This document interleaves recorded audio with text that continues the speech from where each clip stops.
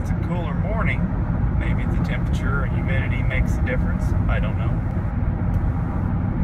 Oh, there it went. Right there. It's like I hit a bump or something. Mild hesitation. I could feel it in the gas pedal and in the car.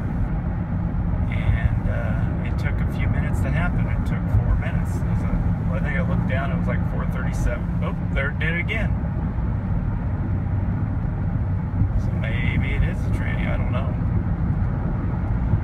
I've had tranny problems with this car before, and the weird thing is, it's a different type of tranny problem. Before it was like slipping like a clutch, and this one's doesn't feel like it's slipping, it just feels like a weird jump hesitation.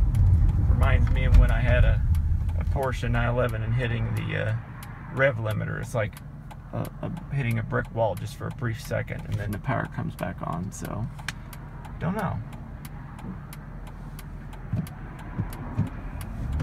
Oh, there's a bunch of bicycles out today.